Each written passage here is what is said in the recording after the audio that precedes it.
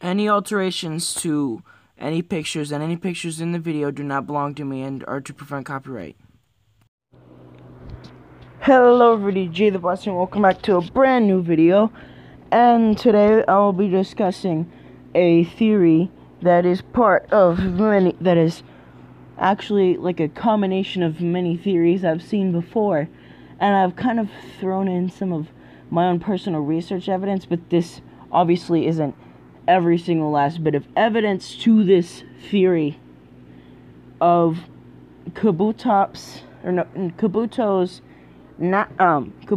many evolutions forms. Okay. Anyways, we all know that Kabuto, the dome fossil Pokemon, evolves into Kabutops in the games and in the show. But there are many theories that speculate other things about Kabutops, and mostly based on actual real-world evolution. So let's kind of dive into it here. Let's start off with the Genesect. Now, Team Plasma made a Genesect from Kabutops. That's pretty much like a well-known theory. It's not confirmed canon by Pokemon, but it's such a well-known and theory and has so much evidence to it that a lot of people just consider it true. And obviously I'm not going to be presenting every bit of evidence, but if you want to do more research into any of these theories, mini theories of the big theory yourself, obviously you can. Anyways, there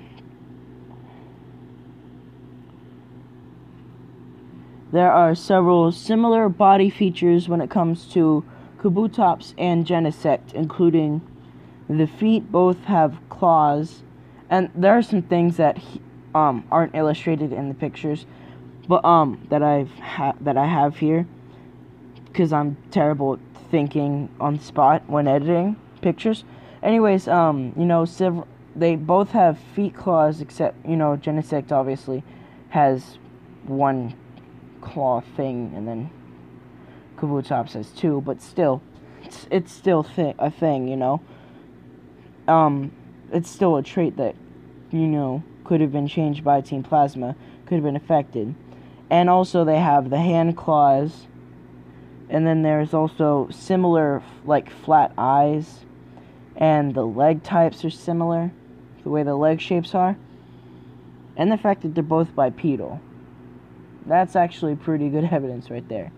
But also, in the Pokédex entries, it says that Genesect was created from a Pokemon that lived 300 million years ago. Well, also in Pokédex entries, says that that's the same time, 300 million years ago, that Kabuto started walking on land. And when they started walking on land, they started evolving into Kabutops. So, pretty good evidence right there. I mean, Kabutos start inhabiting beaches, they evolve into Kabutops, extinction, fossils, Team Plasma, Genesect.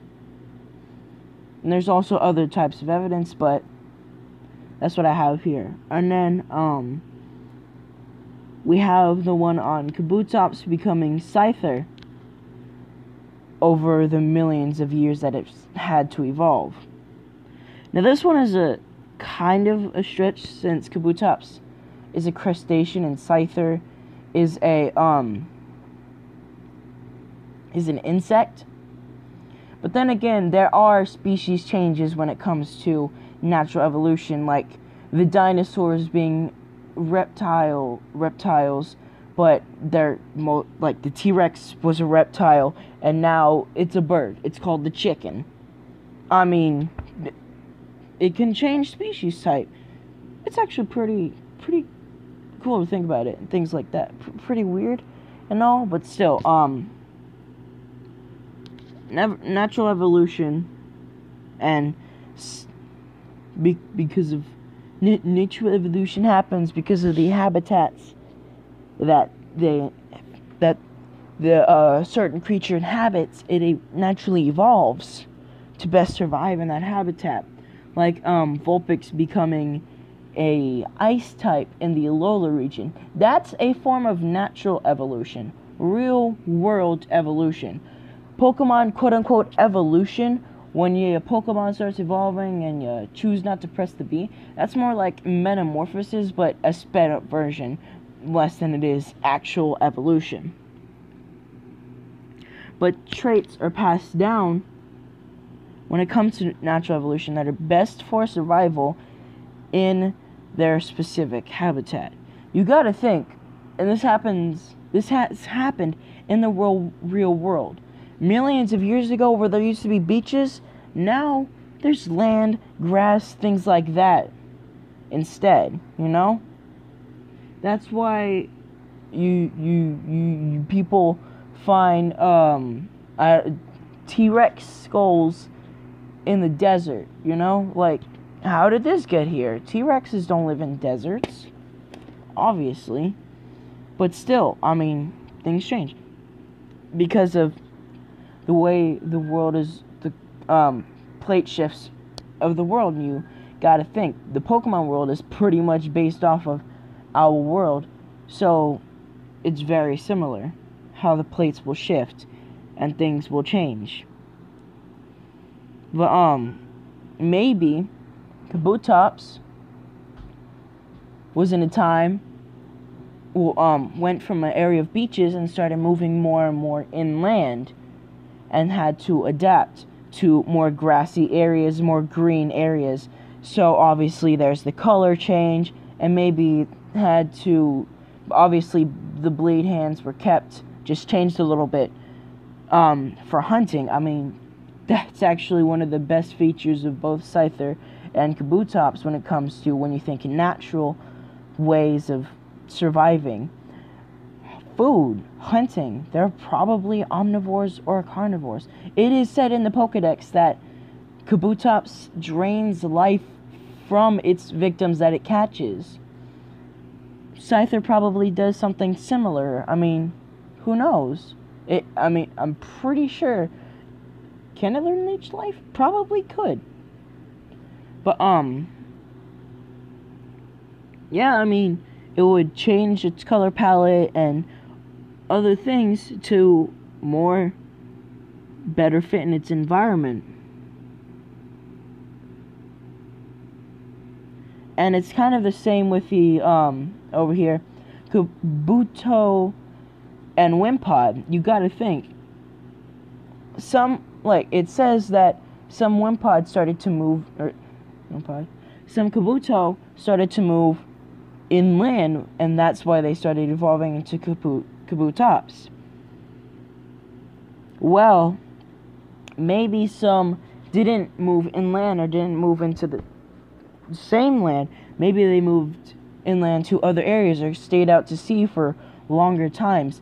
They would have changed differently than Kabuto would. Kabuto would best adapt to its environment, becoming a Scyther as it moves more and more inland. But Wimpod, or the Kabuto that didn't, go inland with the rest, they would have to best adapt, moving into other areas, like more tropical areas, Alola, where Wimpod come from. And then maybe they started to inhabit land or something like that. You don't know, but it definitely is a possibility and something to think about. Plus, there are similar features here, like the hard shell and the fact that they're both crustaceans. But, I mean, it is something to think about. Some Kabuto move inland, and they become Kabutops, and eventually become Scyther. Some stay in the sea. They survive, and they adapt to survive there. As Wimpod, they move out to Alola for some reason. Maybe they followed food, something like that. Same thing with Kabutops. Maybe that's why it moved inland, to follow food sources. That's why, so Wimpod would, become this big guy. This big guy. The, Gallicipod. I'm pretty sure. Correct me if I'm wrong. But would become him to best fit its environment. I just threw my pen. But I mean, the evidence is there. The process, everything is there to prove that yes, this can be a possibility. This could be a possibility.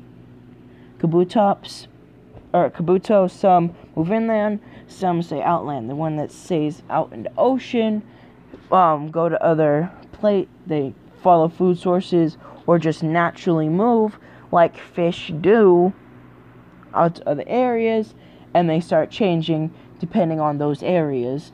The kabutops, they start moving more and more inland to follow food sources, eventually over millions of years become scyther, just like the kabuto that stayed out in the ocean over millions of years become wimpod. And scyther and wimpod are now scyther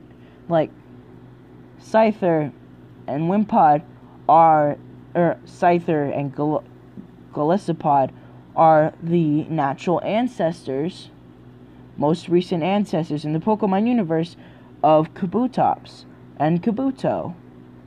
You never know. But look at this. Here's another thing to consider. Humans have a huge effect on Pokemon. I mean, look at this. You gotta look at kabutops here becoming Genesect.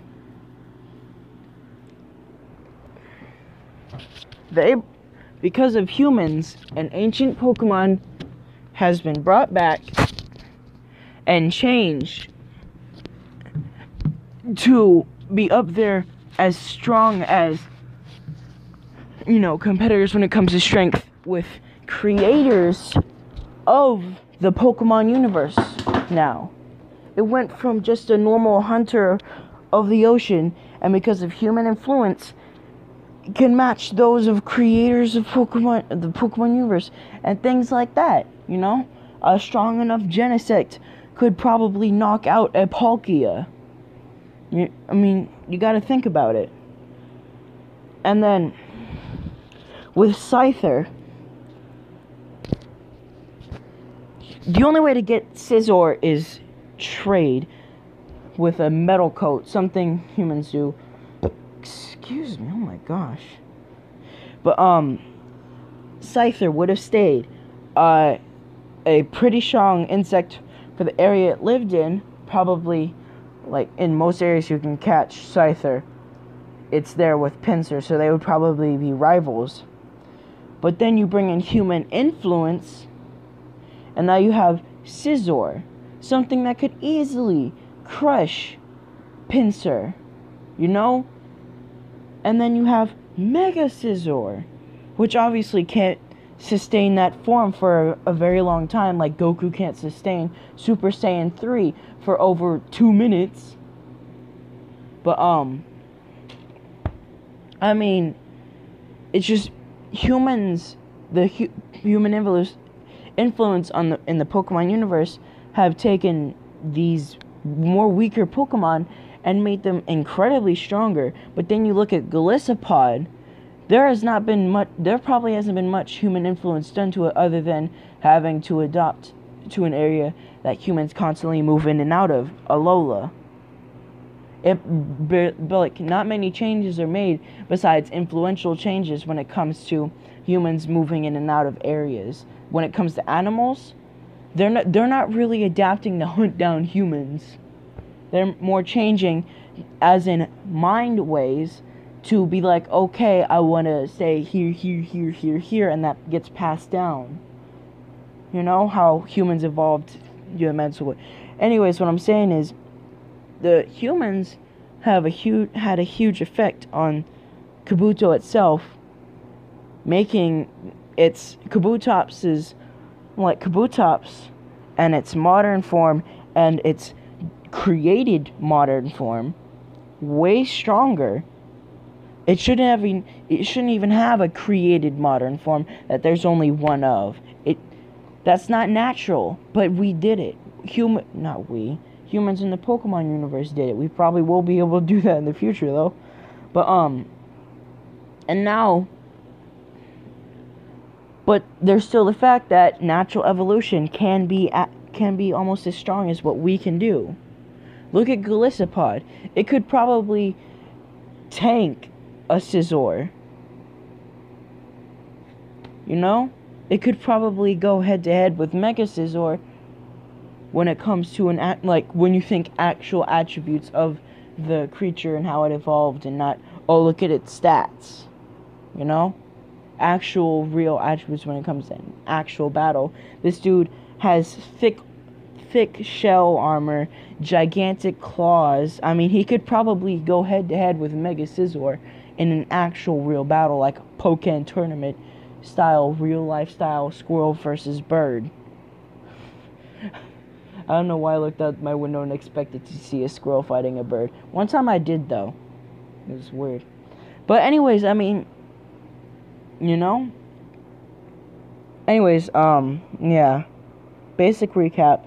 Kabuto, some moved to land, became Kabutops. Some stayed in ocean, became Wimpod. The ones that moved to land moved more inland and became Scyther. And then, in modern times, people brought back, Team Plasma brought back Kabutops and changed it to make Genesect. And then, was able to make Scyther stronger with, with a trade evolution and a mega evolution. But I mean, you never know. This might not be true. This might be true. I mean, go ahead. I mean, if you want more evidence for this or something like that, I definitely suggest checking out. I'm pretty sure. Shoot, I can't remember. I saw a video talking about possible evolutions of like how Kabutops could have been related to Scyther. I saw another one how Kabutops could be related to Genesect, and it pretty much was the inspiration. Those were the inspirations why I'm making this video, but I can't remember what they were. But I just and I know there's probably even more evidence to prove more things, like, say, Kabutops and Pinsir. That's actually really big of a stretch. But I mean, the brown and claws moved to the head for some reason. That could have happened. It couldn't have happened. Anyways, this video was a video. Anyways, hope you all enjoyed the video. Like, comment, share, subscribe. Sorry if I'm talking weird and repeating things. First off, I'm always like that. I'm trying to work on it. And second off, it's probably because it's like 7:22 at night. I'm not ready to make a video. I wasn't ready. I decided to anyways. But yeah, I mean, and also, it's snowing. If school's out tomorrow, I'll make a video. I promise. There will be a double upload if school is out. That's right. A double upload, everybody. Let's get scarce up in here. Anyways, hope you all enjoyed. Comment, like, share, and subscribe.